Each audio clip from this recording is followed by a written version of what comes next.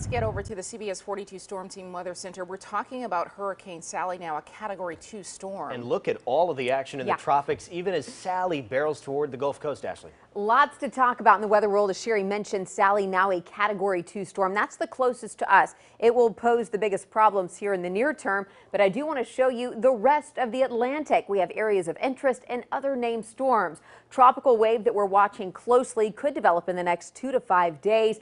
We have Tropical Storm Vicky and Teddy. We have the remnants of Renee to our north. Now, most of these will remain fish storms like Teddy, Renee, even Paulette, which is a hurricane. It re-intensified, but Sally is what we're focusing on right now. The tropical wave towards Texas will continue to slide south towards the country of Mexico. That leads us down our named storms. We only have one official named storm left on the predetermined name list for this year. That's Wilfred. And then we start checking off the Greek alphabet after Wilfred becomes Alpha. So we probably will get there here in the near term. But today we're talking Sally. Category 2 hurricane, winds at 100 miles per hour, expected to make landfall late Tuesday night as it veers northeast Wednesday morning, crossing through South Alabama, and it is going to be a wet mess for parts of coastal Florida, South Alabama, and even portions of central Alabama.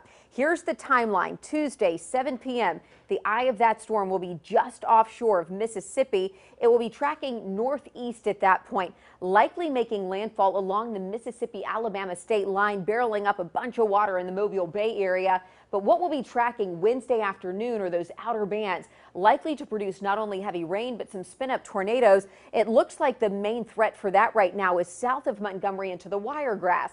It looks like it's going to be a rainy mess north of 85 up towards I-20. So rainfall still going to be a big part of our picture. We may not see the spin-up threat as great, but we can't rule it out completely. As we move through Thursday morning, the rain begins to taper just a bit. I'll still put our greatest chances of rain very late Tuesday night into Wednesday and early Thursday morning. By Friday, the rain moves out, and then we'll start to see clearing skies for the weekend. So the severe weather threat for us is likely going to be that rain, the elevated the water levels there, but the tornado threat's going to be low to medium for us, and then some big temperature changes after this rain moves out. So we'll remain with a weather aware Wednesday and Thursday only because of that rain of impact and also an outside chance of a spin up storm.